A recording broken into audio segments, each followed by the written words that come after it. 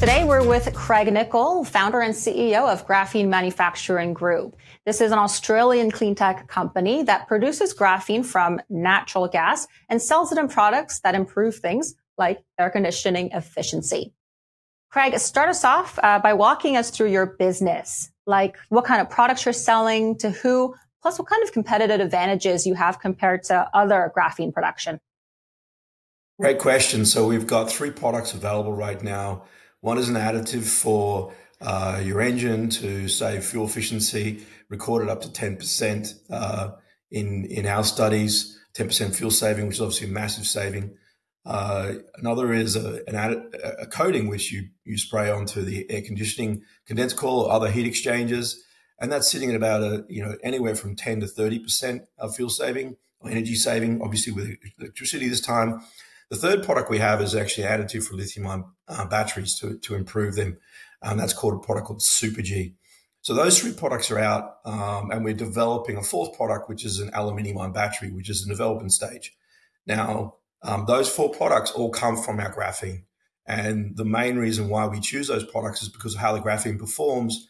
And that's largely due to how we make it. And that is from natural gas and our own plasma that we've built now after 9 years of running. So it's all, hand in glove. It all comes from knowing graphene. It all comes from knowing those applications.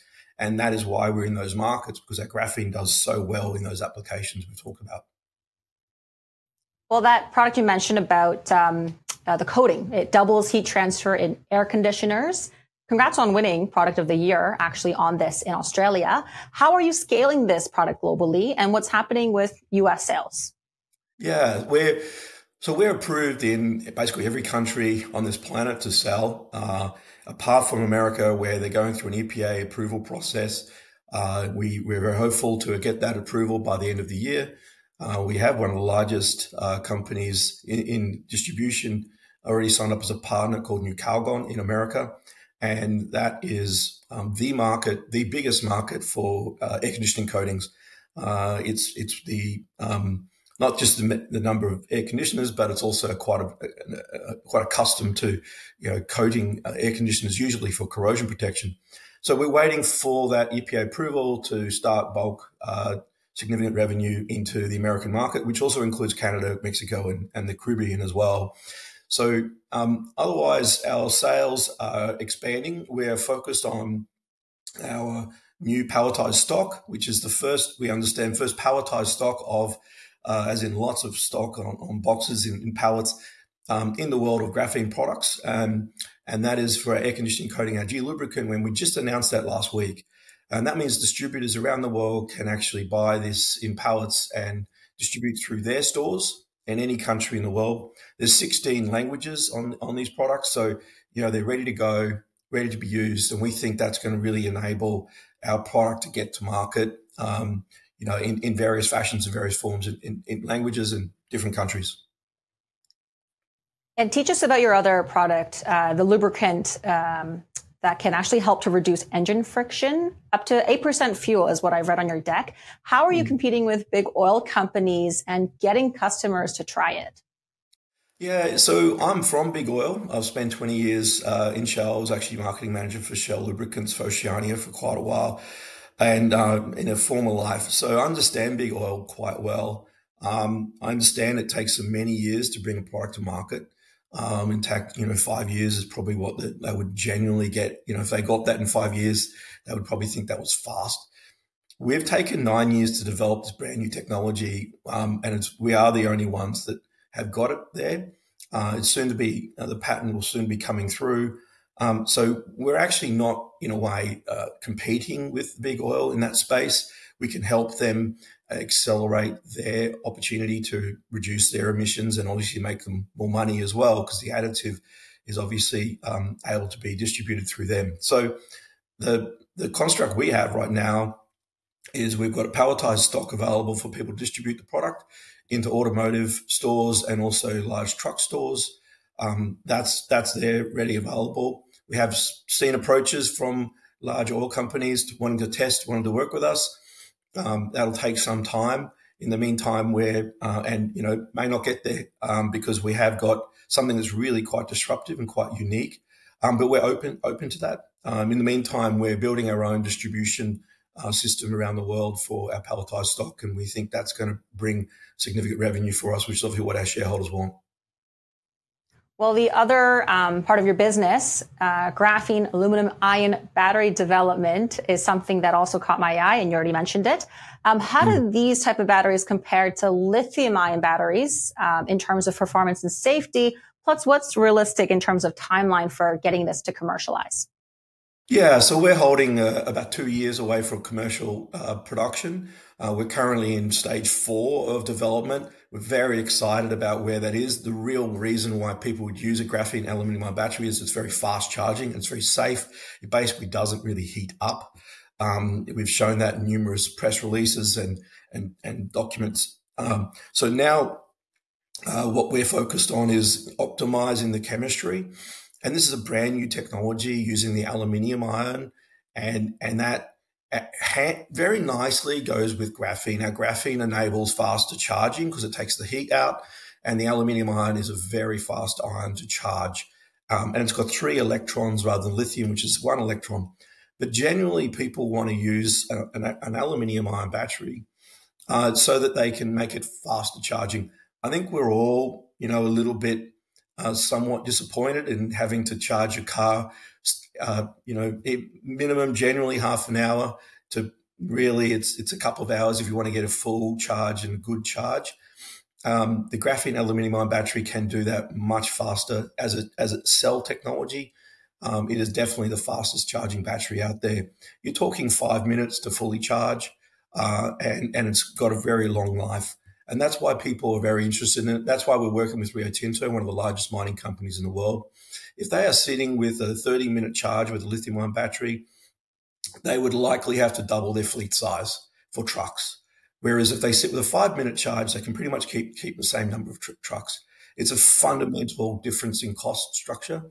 And that's one of the reasons why we're really driving this battery to the end game. And as I said, in 2 years' time, we expect to see that into commercial production. We're working with one of the best battery innovation centers in the world, which is at Indiana in America. And there we're working hand in glove with them, making cells every day, including in our own battery development center in Brisbane as well. And, we can read that you're in the midst of investing in a bigger production facility as well for GMG. How do you plan to meet growing demand here? And what markets are most important? I believe it sounded like it's the U.S. So the Americans is definitely important to us. North America is obviously the largest use of transport fuel, liquid fuel, and also air conditioning systems. Also air conditioning manufacturing, top air conditioning manufacturing is done in America. About $50 billion worth of air conditioning manufacturing happens in America every year. And also there's a new markets opening up for lithium-ion batteries, which we'd love to be able to help and support with our additive graphene Super G. But long term, we see us as a kind of North American Australian company where we would also have operating plants. One of our largest cost inputs is natural gas, and of course, we have some pretty low cost natural gas in America and in Canada. We're basically sequestering that carbon into a product that then goes and saves emissions, and then we make hydrogen as a byproduct. So, we tick multiple boxes, and we're very high value outcome. So that looking at, where we can expand into America is one of the things that we'll be looking at next year. And, that we're very much looking forward to that once we have, more systems locked away in the next couple of months. And we've got the business progressed. I think expansion into North America is really that next thing we're really quite excited about. Mm-hmm. Well, it's always difficult to unpack all of this material in such a short amount of time. But as you go here, and we're here at the end of the interview, can you walk us through a couple things in the near term that you want investors to watch for that will show that GMG is successfully moving from development to real revenue? Yeah, and one of those things is clearly the EPA approval, and that we have orders conditional on the EPA, and once that approval comes, which we expect this side of Christmas, we should be able to kick into that significant revenue with our partner Nicol into the Americas. The next one is definitely different distributors signing on to our palletized stock around the world. we've progressed in a number of different areas, and we feel that will come through shortly. Then we should have an announcement on our battery development. Our battery is in quite a exciting stage. It's something that you can never really summarize completely until you really know it's all there. It's quite a complex piece to be able to put into a paragraph or two. So we'll wait for that to happen at the right time. We look to come out on that, and then we should have some updates on Super G, our additive for the lithium-ion battery. We've been doing exciting work there, but once it's finalized, we'll be able to come out on that. There's many other items, to be quite honest, and I couldn't tell you which one of those will come first or the others, amongst the others. So it is an exciting space to watch. And it's, as you said, been about under a decade of kind of working quietly, and now it seems like there's been or going to be a lot of milestones, curves to the business. Yeah, and I think that's what happens once you've done the hard work. 9 years of work, and you start to see some really amazing things come out. Our patents start awarding. People start to see our industry awards. People start to see how amazing our product is and how different it is to any other product. There is no other complete upstream, downstream graphene integrated company in the world. We are the only one. And that's something that even that alone is amazing. And we've done that. And now we're going on to the bigger and greater things of having a fully palletized, inventorized stock, which no other company in the world has done with graphene as well. So, next year we'll have all that flowing, distributors on board, America flowing, battery announcements, Super G announcements, and, the next stage, which is our growth into American and Canadian graphene plants, which, really will make it clear we're going to be one of the big success stories of this new material, for sure. Well, we'll have to leave it there, but thanks, Craig, for being here to introduce the story to the audience today. Thank you for your time. All right, Craig Nicol of Graphene Manufacturing Group. We'll make sure tickers are fully below, but you can go to CEO.ca, search GMG to see what investors may be saying about the company. Thanks for watching.